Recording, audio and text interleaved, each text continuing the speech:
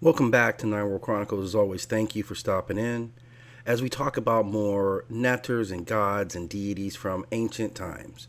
And this is a deity here known as Anuke, a very beautiful goddess who is one of the oldest deities of the Kemetic pantheon.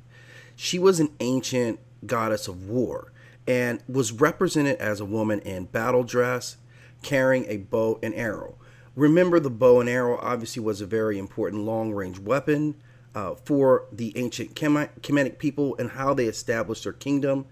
The land of Punt was called the land of the bow, dictating their proficiency with that weapon in war. They were able to shoot at extremely long distances with great accuracy, to shoot moving off of a chariot, and it became their primary weapon as they established, expanded, and protected their kingdom.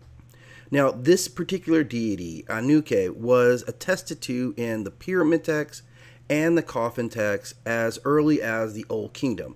By the Middle Kingdom, though, it seemed like there was not much conversation about her. She was not attested to much further. And there are other netters who share similar names, Anuket being one of them. And it is possible that she was simply an aspect of that deity or perhaps even absorbed by her. But her role as a war goddess sets her in a very different grouping. Again, more with Sekhmet or Paket or Bast. So there were not a lot of female netters associated with war from that land of antiquity. Now, her sacred stone is said to be the bloodstone, which is common for warriors as it is linked to vitality and both healing energy. She is shown at times to be the consort of Onuris, who himself is a netter associated with war.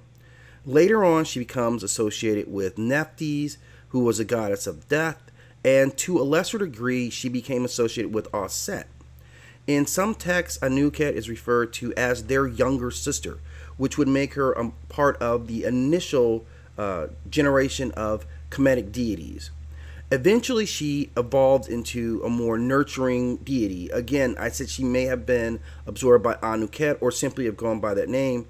And the Greeks associated her with the deity who was Hestia, who also shows a connection to that same bloodstone. So again, thank you for stopping in our Chronicles. Again, I enjoy and love showing representations of these beautiful deities. As always, I ask that you hit that like and subscribe and click the notification bell so you know when new videos drop.